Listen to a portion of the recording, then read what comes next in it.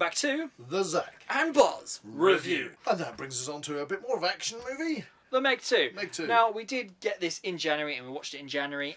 We saw this at the cinema. Yeah, You know, but had to get it because it's worth it. It is just a mashup of just, let's ramp up the action, let's ramp up the... big budget shark movie, and they take that in its stride. We gotta love a shark movie.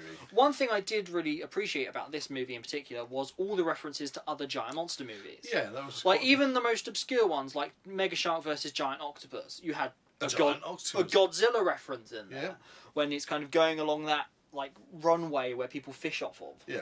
And loads of other things. So it's really good. Meg 2. Might not be for everybody's cup of tea. Yeah, I get that. It got some slam dunking. I liked it. I can appreciate what was fun about it.